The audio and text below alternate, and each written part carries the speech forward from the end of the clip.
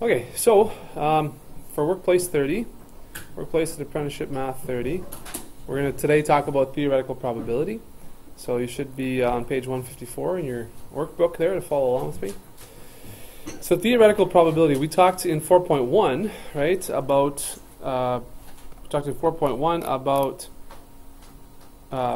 experimental probability, and that was based on numbers that we have seen in the past, and so we can predict based on what was presented to us or what was shown to have happened in the past. Theoretical probability is, in theory, what should happen. So, for example, if you're flipping a coin 10 times, let's say, how many times should you get heads showing up? Yeah, you should. It should be 5, right? You would think 5. Why? Because there's 1 out of 2 chances of getting a head, right? And each one is equally as likely. That's the problem with the 50-50 thing, right? 50-50. If the 2 choices are equally as likely, then it's 50-50. You don't know which, it's 50% chance.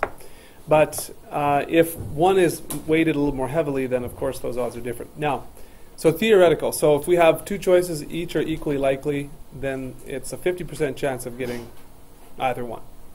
So theoretical probability, it's the probability that an event will occur based on the number of possible occurrences rather than the total number of events or items in a trial. So it's not based on what's happened before. For example, if we were to actually flip a coin 10 times, we might see that we would get, that it wouldn't be 5 and 5, right? Just that their chances are. So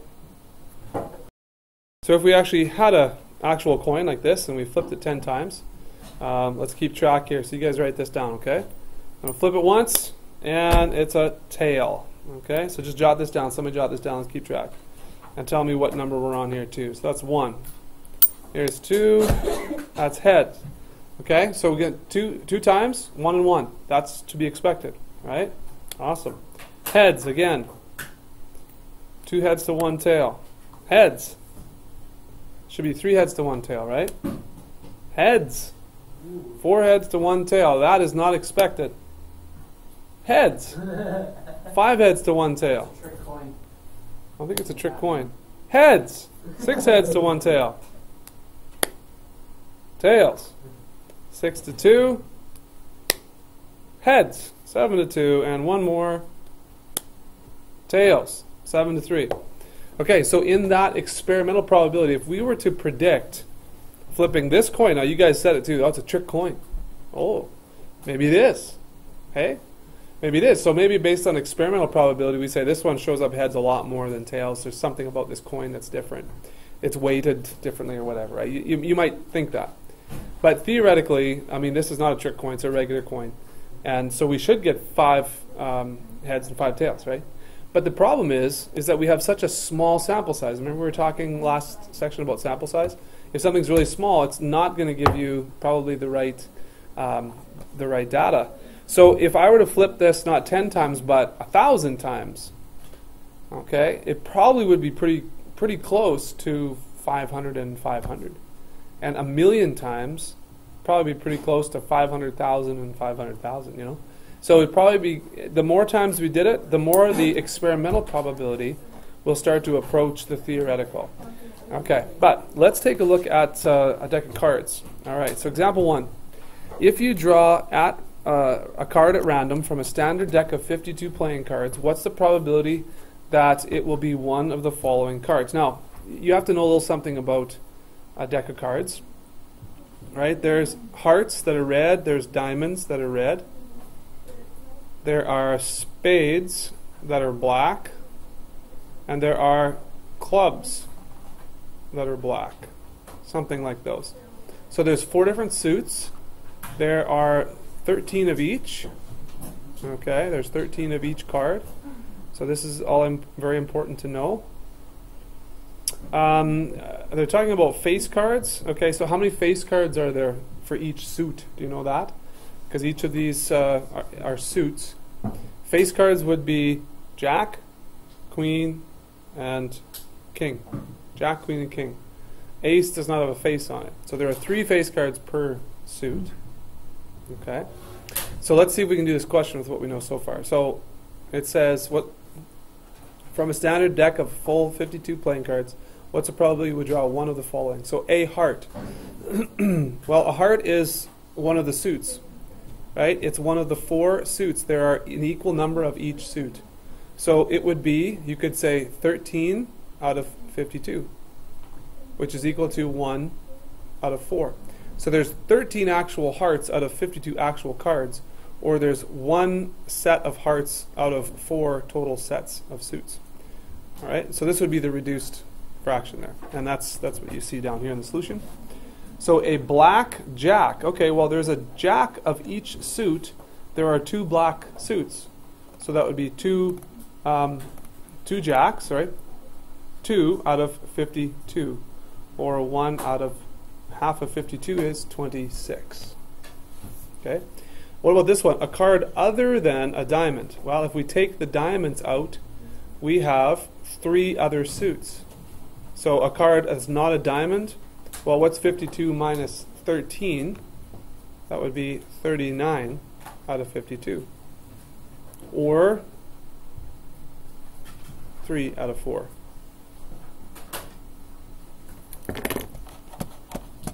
Okay? So here's the solutions also in your workbook as well. Let's do question number 1 together and build your skills. So it says use the spinner below to calculate the probabilities. So that, again, the probability is the number of desired outcomes or favorable outcomes divided by the total number of possible outcomes. So if we're talking about this spinner, look at what this spinner has. Okay, it has 2 triangles. It has 2 circles. It has 2 hearts. It has 3 stars and 1 square.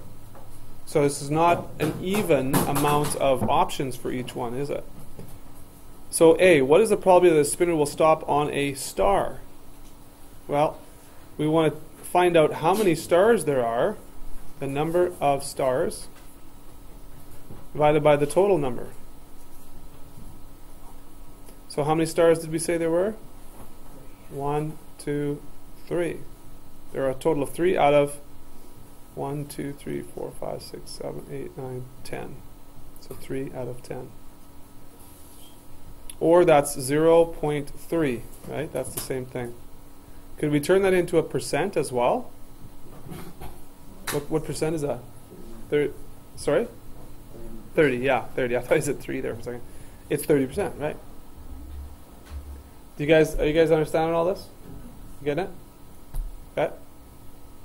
Well, the next question. Is there a B? Oh, there's a B. What's the probability the spinner will stop on a heart? Okay, heart. Well, how many hearts are there? We said there were 2 hearts only. Is that right? So what's that? What probability is that? Well, it's 2 out of 10, or 1 out of 5, or 0.2, or 20%. So here's an interesting question. What's the probability that the spinner will stop on a square or a triangle? A square or a triangle. So if we go back to our diagram here, I'm going to highlight now. A square, here's a square, or a triangle. So really, is that everything? So you have to consider all of these that are either squares or triangles, and that is, looks like 3. 3 out of 10. Okay, so 0.3 or 30%, and you can write any one of those. Okay, a standard 6-sided die. So that's, you know what that is, right? I mean, that's just a cube with, and it's got the numbers kind of 1 to 6, or the dot arrangements there. So you have a 1, and you have something like maybe a 3 over here, and you maybe have a 4 here. So a standard die. What's the probability that it will land on a 5? Well, there are 6 sides, so a 5 is one of those 6. So theoretically, you have a 1 out of what chance? 1 out of 6. Okay, I'll give you a couple of minutes to work on number 2 and number 3. Okay, so in example 2, what's the probability of rolling doubles with 2 standard 6-sided dice? Okay, so when we have 2 standard 6-sided dice, you guys know what that looks like as well. What are the chances of rolling doubles? So that's when each die shows the same number. And actually, the probability of rolling doubles, so actually on the next page, they do have this chart, which may come in handy while you're doing your questions here, okay? So take a look at this chart here. It's a dice table. So we've got one die here on all the 6 possibilities that it could show, and then another die, all the possibilities that it could show. So dice would be plural, singular would be die, 1 die, 2 or more dice. Just in case it sounds funny when I'm talking.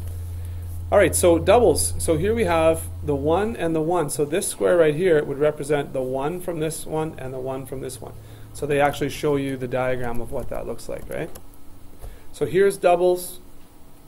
Here are doubles, 2 and 2, 3 and 3, 4 and 4, 5 and 5, and 6 and 6. Okay?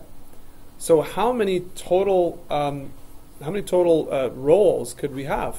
Because we have 6 doubles, so the probability, this is one way you can show this, the probability of, let me just move that down a bit, or over here maybe, probability of doubles equals, we have 6 opportunities for doubles out of, and how many total do we have here? Well, we'd have 6 times 6, so there are actually 36 different rolls that we could get when rolling 2 dice. So 6 out of a total of 36. That reduces to 1 out of 6. And if you want to know what that is as a decimal, you can just go on your calculator and do 1 divided by 6. So 0.16 or 0.17. Okay? So another way to put that is out of 100 times that you roll a dice, because that's 0.17, that's 17 out of 100. Every 100 times you should get doubles 17 times. Or if you roll 2 dice 6 times, you should get doubles once. Okay?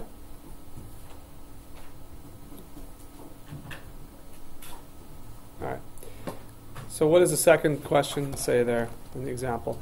Adele is playing a board game. If she rolls doubles on her first turn, what is the probability that she will roll doubles on her second turn? Oh, rolls doubles on her first turn. So I guess the question is does her getting doubles on the first turn affect what she gets on the second turn? That's an important question. So if you are if you're doing two things, and the first thing that you did affects the second thing, you have to consider that, right? Like for example, if you are choosing, there's 6 candies. Okay, we just came through Halloween. Some of you guys got Halloween candy. If you have 6 different treats, and your friend gets to pick one of those before you do, then the choice, him or her removing one, affects what you have left to choose from. Does that make sense? If you have 6 treats out there and you're just picking your favorite, but you're not actually taking it, you're just choosing which one is your favorite, and your friend says, "Oh, I like the Reese's Pieces. That's my favorite of all those," and you say, and then it's your turn. Well, you could still pick Reese's Pieces, right? So the first person had 6 to choose from. You still have 6 to choose from. If you're actually taking one away, they have 6 to choose from. You now only have 5 to choose from. So, it does. You have to think about whether the first event or the first occurrence affects the second one. Okay? All right. So if she rolls, or he, or I can't remember who it was, he or she, rolls on their first, rolls a double, and then you're thinking, what are the chances of getting another one? Well, the chances aren't good because they've already rolled one. Well, the second roll is not affected by the first roll because you're starting all over again anyways. Right? So let's just read the question again. It says, Adele is playing a board game. If she rolls doubles on her first turn, what's the probability that she will roll doubles on her second turn? Well, let's read what they say. This is not the same as the probability of rolling doubles twice in a row. The probability of rolling doubles a second time is not affected by the results of the first. There are still 6 ways to roll doubles out of 36 possible outcomes. So the probability that that Adele would get on her second term is still the exact same. All right? So that the first outcome had no bearing on the second. All right. Build your skills. Let's take a look at a question together here. So Alfred rolled a die twice. The first time it landed on 5. What's the probability that the second one will land on 5? So him getting a 5 the first time, does that affect what he gets the second time? It doesn't affect. Nope. Because it's a whole brand new different circumstance, right? He can get a 5 the first time, and then that 5 he can still get the second time. So it's going to be, what's the probability then of him rolling a 5?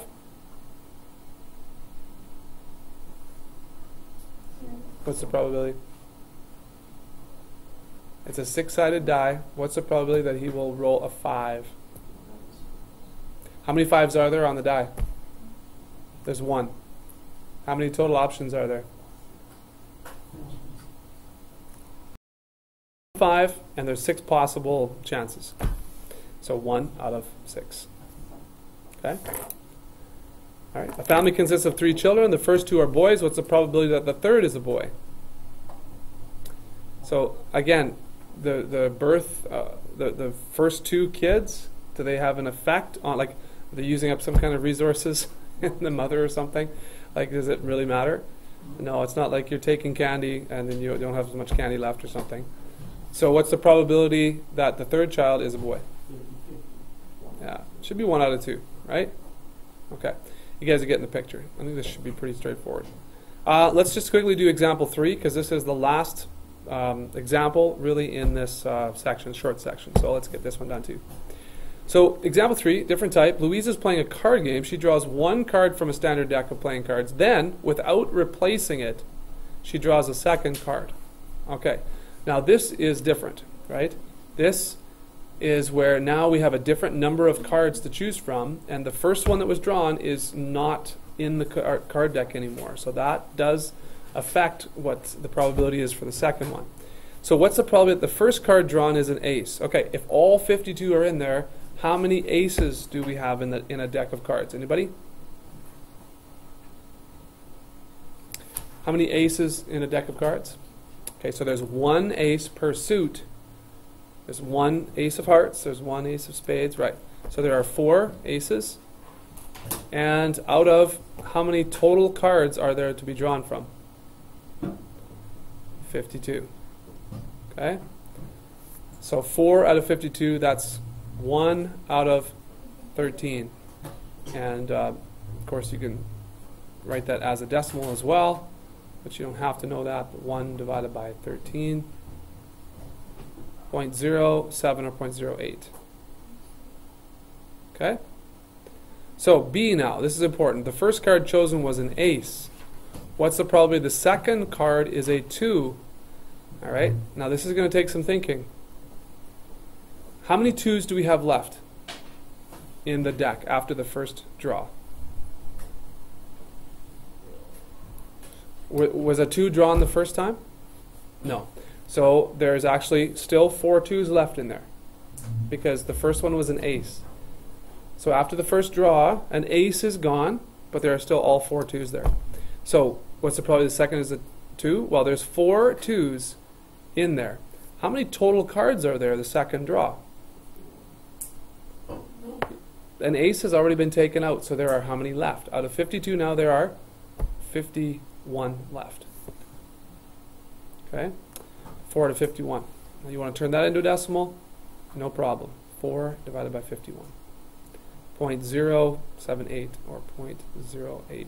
Okay? Now, I'm rounding, probably shouldn't be rounding. This is a more exact answer, and this is a more exact answer. So be careful here, because it looks like they're the exact same, but they're not, right? They're not the exact same.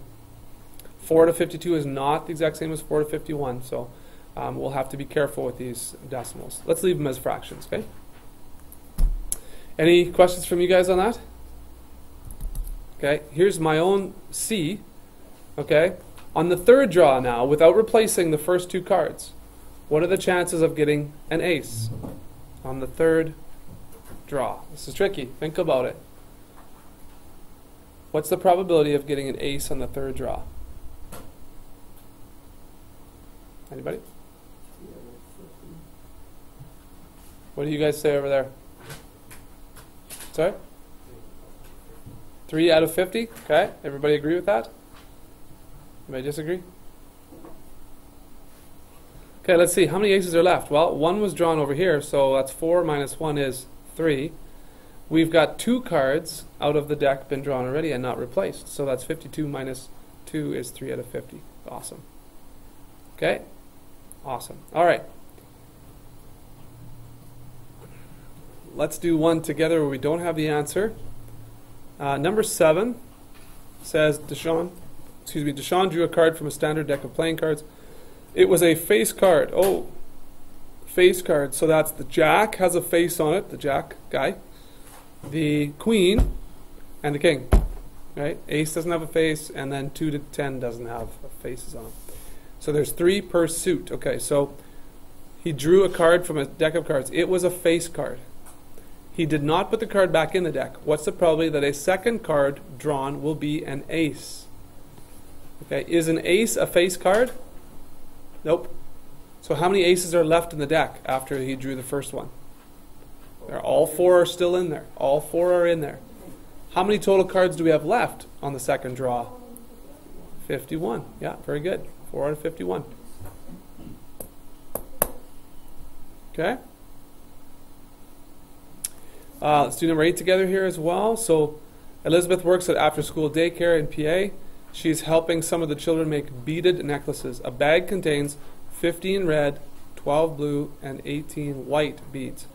What's the probability that a random chosen bead will be white? Okay, so we need to know what the probability of white is, the number of white beads that we could choose from divided by the total number, right? So what's the number of white beads that we have in total? 18. What are the total number of beads? Well, you add up all these together, and what do you get? 45. Perfect. Thank you. 18 of 45. Now, can we reduce that any? 9. We can divide both by 9, I think, right? And that's going to be 2 over 5. Right? So I think that should be reduced. Okay, any questions about A then?